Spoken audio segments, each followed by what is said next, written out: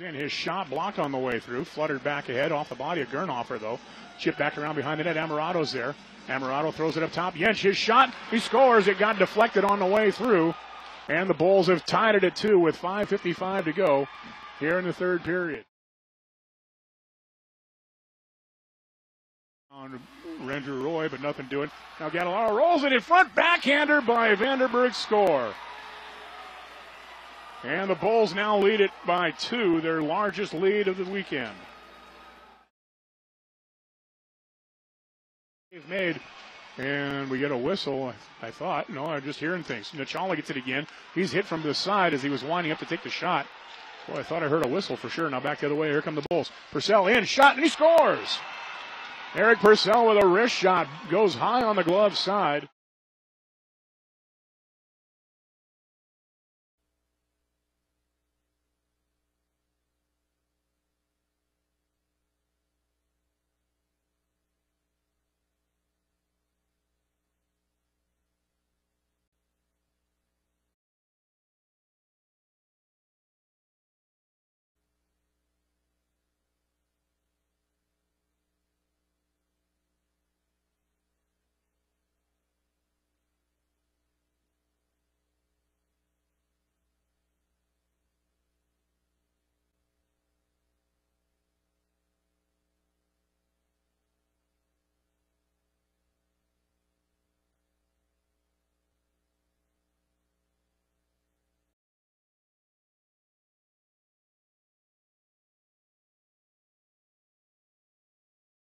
Are in the playoffs. Puck loose, slides into the net. Port Huron's on the board on the power play. Gorsuch slid to try and cover it up. It was redirected just outside the blue paint, and it slid beside the fallen Warriors. Face off back in the Warriors' defensive zone. 8 minutes and 14 seconds remaining in this first period. We're tied at 1. 2-1 shot advantage for Port Huron. Top corner shot off the stick of Coffman. Bounced straight down, but it was over the line, and Port Huron's on top 2-1 with 8 minutes and 12 seconds remaining.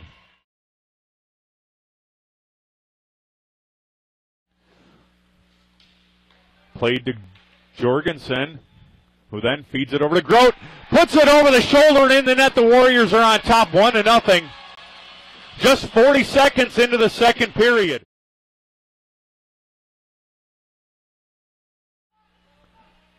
So Groat has Stuntz fed across. Tip between the legs of Milosic. Stuntz scores, and the Warriors are up 2-1. On the feed from Groat.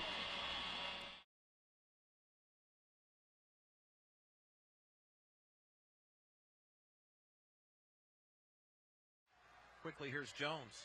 Ahead for Pies and across the far side stripe. Punch shot that goes deflecting wide of the net.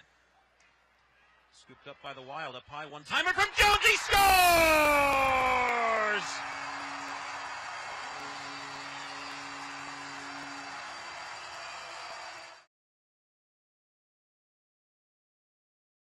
And carryover power play.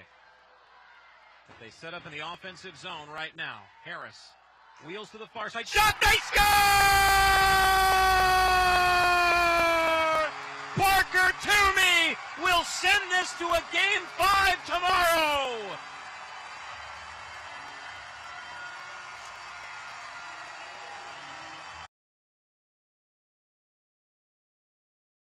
Goes once again. Up and out now is Liljegren, and Wenatchee's power play is 0 for 2, and Liljegren's out of the box, and he has a feed. Coming up Ice, breaking in, a shot, he scores!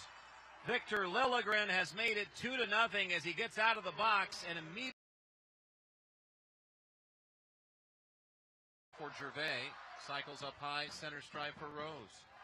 Wrist shot, knocked down by Perry, they score! And that will do it, and the Fairbanks Ice Dogs have busted the hearts of the Wenatchee Wild with an overtime power play goal in Game 5 of the NAHL Midwest Division.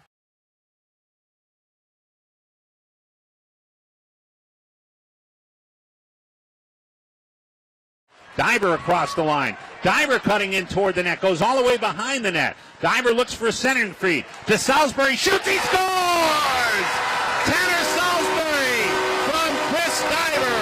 Time of the goal is 15:02. The Bobcats strike on the power play, and they score first. And how big is that, Troy? Oh, definitely nice little.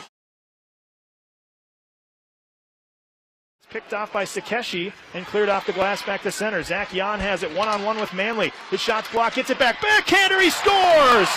Zach Jan ties the game for Bismarck with 14.8 seconds left in the second period. Yeah, he came around our defense. Lobs it into the Bismarck zone. Bachnak hustles in after it. Gets help from Eli May.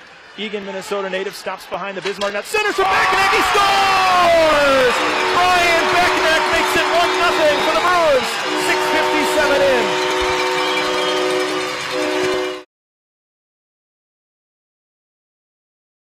Corner board, Sakeshi gets it free, plays it to the line. Bretner centers one off the skate of Salsberry. Bruins keep it in. Here's Austin Nelson. Scores! He fires the wrister home with 4:38 to go. Bruins have a 2-1 lead. Well, once again.